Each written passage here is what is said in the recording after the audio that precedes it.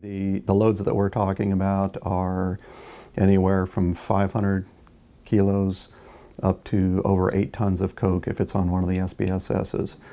The other unique thing about this is in those larger loads, the organizations will usually send a trusted member to oversee and protect that load. We're talking people that are a little bit higher. To earn trust, you have to be with an organization quite a while.